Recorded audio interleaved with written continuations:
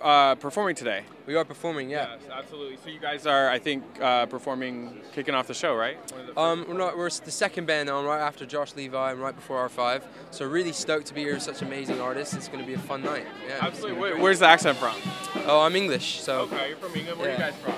I'm from California. Yeah. LA. LA. Chicago. Oh, okay. Yeah, but we all live here now, and the band's based out of LA. So it's cool. We don't get to do this often, playing to thousands of people in such a cool space. So we're super excited, man. We're stoked.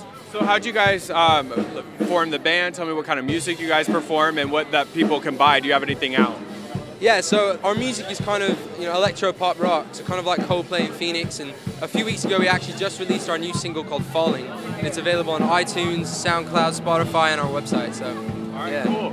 Tell me, like, why you wanted to come out to this event. I mean, we had, obviously it's for a good cause. Why we come out? Why are we trying to? Well, I mean, I think, first of all, it's an amazing cause, and it's something we really, want to help out. And we've been to the Rock the Red Kettle events before. To get the chance to play this year and support them even more has been really amazing. And so I think, for us, it's kind of the main point is spreading the positive message through our music. Absolutely. All right, lastly, where can they go to find you guys on social media? We have Facebook, Exist Elsewhere, Twitter at Exist Elsewhere, Instagram at Exist Elsewhere, and our website, existelsewhere.com.